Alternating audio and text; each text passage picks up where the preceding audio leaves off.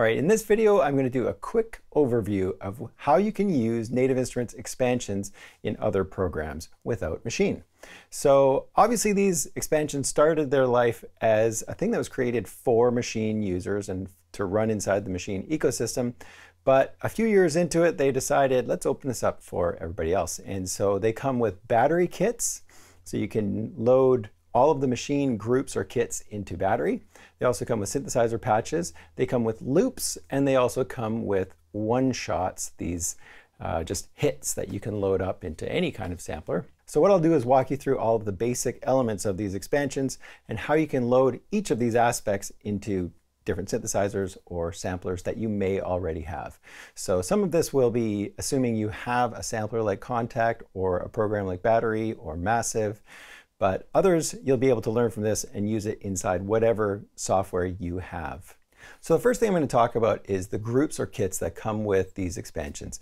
And obviously with Machine, you have 16 different sounds or one-shots that get loaded onto these pads. And they're usually arranged in some nice manner, maybe a bunch of loops or a bunch of different styles of kits that have, you know, the basic things like a kick drum, a snare drum, a hi-hat, all of that. And so what we have to do is figure out a way to load those 16 sounds or most of those sounds into other programs. And one of the ways to do that is to use a program called Kit Maker. The other way to do it is to load up Battery. And these kits will come with presets for Battery. And usually each expansion has a few extras just for Battery. So if you do have Battery, then you can access all of these features that come in these groups or kits, which are probably some of my favorite parts of the Native Instruments expansions. So first off, let's just load up Battery, and I'll show you how to do that. It's pretty basic. I'm here inside Complete Control, which is Native Instruments' free container for all of their instruments and sounds and stuff like that. And if you don't have Complete Control, you can go get Complete Start, which is free and comes with Complete Control. I've got a video for that. I'll put a link on Complete Start in the description. I'm just going to add a new instrument, so we'll go to Battery. I find the easiest way to find sounds is to go into the extended view. So I'm going to go over to View, Edit View, and then I'm going to look for my browser for Battery. I'm going to go over to Files, and I'm going to find my expansions. So I keep them in a separate hard drive. I'm going to go to NI Content, and that's on a different hard drive, so you don't have to have all of this stuff on your main hard drive. And then I'm going to go to the menu that says Sounds. Double click on that, go to Battery Kits, and then it'll show all of the kits that you've got with that expansion. You just double click, load them into Battery, and you're good to go. So that is probably the easiest way to use these kits outside of Machine. But what if you don't have Battery? There is a little program that I found watching Av McCree's video and Sanjay C's video on Kit Maker. I'll leave a link in the description for their videos because they go into a little bit more detail about how you can use Kit Maker in other programs other than what I'm showing you here. But I will show it to you in terms of what you would do with something like Cubase or with Reason. And this will of course apply to all sorts of other programs as well. So all you have to do is go click on the Import button. I'm going to click right there, go to my libraries. And then I'm going to find any kind of expansion that I want to mess around with. I'm going to go to my Crate Cuts library, which is a great expansion. And in here, what you're looking for is the folder that says Groups. I'm going to double click on Groups, double click on Kits, and then just hit Open. And then I'm going to hit Make Kits. It's going to make kits. It's going to skip over any sounds that weren't actually samples. So some of the sounds that come with Machine expansions on the groups are actually synth sounds. So if it's not a sample, it just will be empty.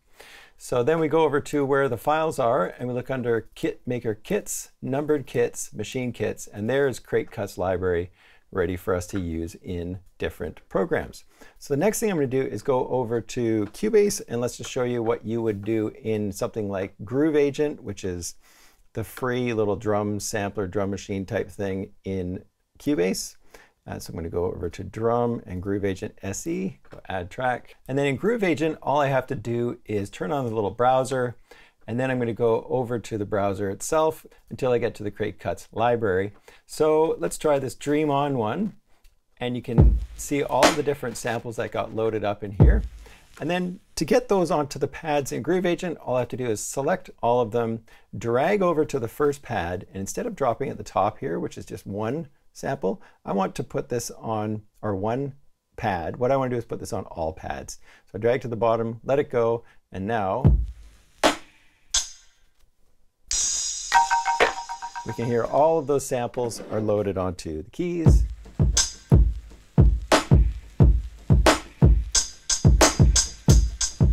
We could also do that in something like Reason. Double click on the Kong Drum Designer. And then here what I'm going to do is open up the Reason browser, go to the desktop, go to the kit maker kits, numbered kits, etc. until I find the group I want to load. And the next thing I want to do is select all of those samples, drag them onto the first one, and then with Kong, it just spreads them out on all of the different pads. And the only thing I noticed that you have to do with this is on some of these groups, if you can't hear it, just change this little hit type over here to hit type 1, and then you'll be able to hear them all and be able to play them on your keyboard.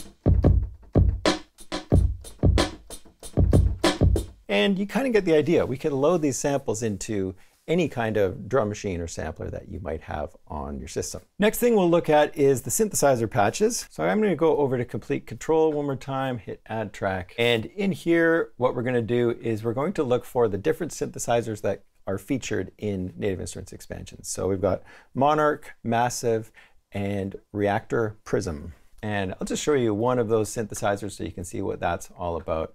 But all you got to do is load up the instrument that you want. So you can load this anywhere you want. So I could load Massive inside Complete Control, or I could load it on its own. So there's Massive. Let's just make it to the edit view so we can see everything. I'm going to go over to the browser.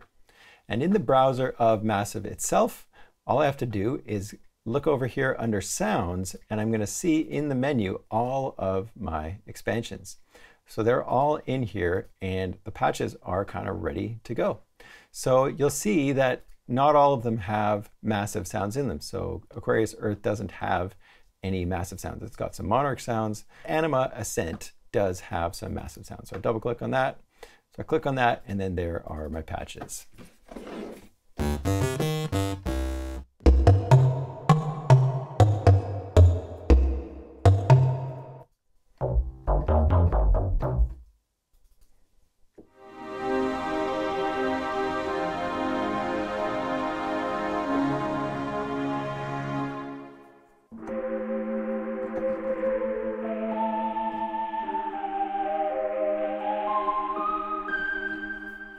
The next thing we should talk about are the loops and the samples. You could use this in any library, of course. You could access the loops for any program. But I'll just show you how you can do it in Complete Control, because it is a kind of nice way of working. If I go over to Loops right there, click this little drop down, I'm going to see all of my expansions. Let's go over to Magnetic Coast. Love that library. And I do have reviews on a ton of these expansions. I'll leave a playlist in the description or at the end of the video as well, so you can see what the sounds are like in all these. And now I'm seeing all the loops that come with this expansion called Magnetic Coast. So here's a nice little drum loop. What I'm going to do is just double click on this. It's going to load it up inside Complete Control as an audio loop, but it will allow you to do some basic things like pitch shifting and time stretching and stuff like that. So the default state is probably the best way, in that you just hold down your middle C and it's going to play the loop in the key that it started out as. If I go down the keyboard, you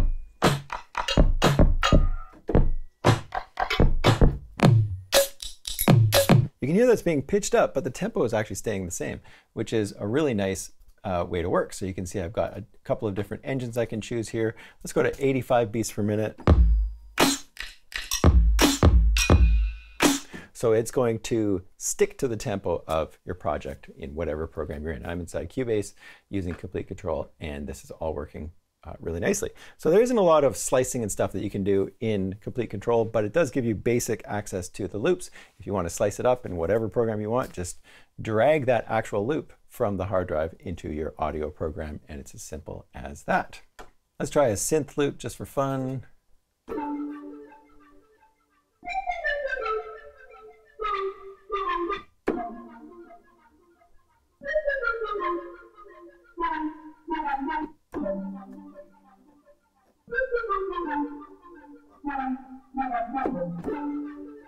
Keeping it all at the same tempo, but allowing you to change the pitch of things that are pitched.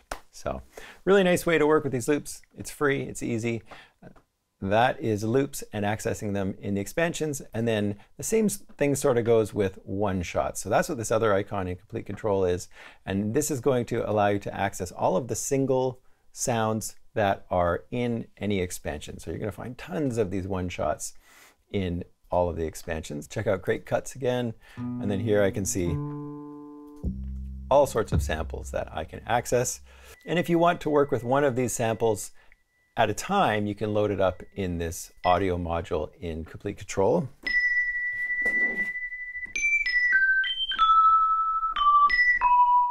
And all it's going to do is pitch the sample up and down for you to use as a single sample. But this isn't quite as good as some of the things they have in the expansions, which is the last kind of aspect I'll talk about, which is called sounds. And so the way a sound works technically in Machine is it's a sampled instrument, and it could either be one sample that's stretched out over the whole keyboard, like this was just here in the audio module, or it could be multi-sampled, kind of like a basic sampler. And so we can load those samples into a program like Contact. And unfortunately, it's a little bit tricky, so I'll show you how to do that. But then you could do this in any sampler. So I'm going to go over to this Marble Rims library. And if you watch the last video on my channel here, you'll see a video where I go through and talk about all of the great sounds in the expansions.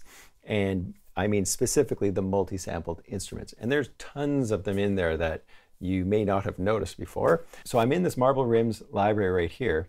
And their flute samples are really great. So what I'm going to do is I'm going to take all of these flute samples and I'm going to drag and drop them right inside an empty contact. It's going to make a contact for me. I'm going to click the little wrench and then I'm going to go over to the mapping editor. And you can see that all of the samples have been loaded into Contact, which is great, but have a listen.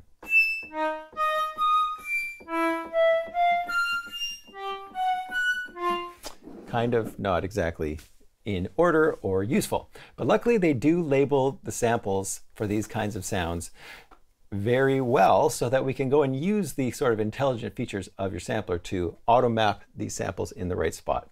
So I'm going to show you the way that I found that works for me. And what we need to do is select all of the samples. And this is going to be some basic Contact stuff. This can go obviously really deep with Contact. You can set up multiple layers and velocity layers and stuff like that, but we won't worry about that here. We'll just get it kind of basically going. Select all the samples. Next thing I'm going to do is right click and I'm going to choose Auto Map Setup. And you can see that it's going to say, okay, what do we want to do with this information? And if there's more zones of information in each sample, it'll give you options with what to do with each of those areas. And so in this one, we just got a name and a note number. So we're going to say this note number, we're going to set this to a single key. And then I'm going to hit apply, and then I'm going to close it. So now we can see everything kind of got shuffled over a little bit. Next thing we're going to do is we're going to go to Batch Tools and we're going to say Move Root Key to Center. Next thing we're going to do is right click and we're going to go to Auto Map Functions and we're going to say Auto Spread Key Ranges via Root Keys. So this one's a little bit easier because this flute is multi-sampled on every note, but other samples don't work quite as easily. So you can see that it's now mapped everything up the keyboard with all of the samples it has, and then it's taken the very first sample and stretched it all the way down to the bottom of the keyboard and the highest sample and stretch it all the way to the top of the keyboard. So let's see if this worked.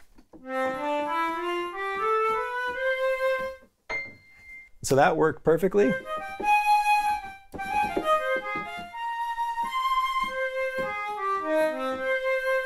Really nice flute sound, flute samples that came with this Marble Rims library, and easily mapped out all over the keyboard. So let's see if we can do a little bit more of a tricky one. I'm going to get rid of this group right here. I don't want to save that. And of course you can save your patches after you've made them. But let's go to the Aquarius Earth library. We're going to go to Samples, and then we're going to go to Instruments, and then we'll go to Keys. And then here we're going to go, let's go see if we can play with this Swank Ivory one. This is kind of a neat lo-fi sounding piano. I'm going to select all of the samples from that instrument, drag and drop, click the wrench, click the mapping editor. Here we see our samples. Let's select all of them. Obviously this isn't a multi-sampled piano from top to bottom, and so we're going to have to stretch out some of these samples. So let's just see how we do that. Right click, Auto Map Setup, and then we're going to go set to single key, hit apply. and then we're going to close it. We can see that it went to some interesting spots. Let's see what that sounds like.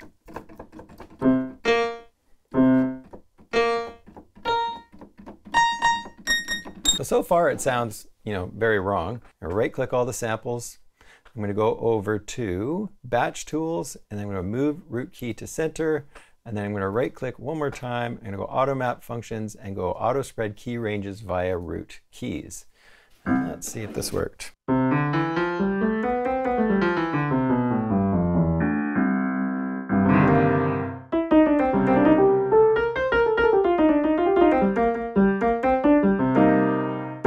So now we have that little Swank Ivory piano mapped properly over the range of the keyboard, even if the samples weren't, sampled every other note or every single note.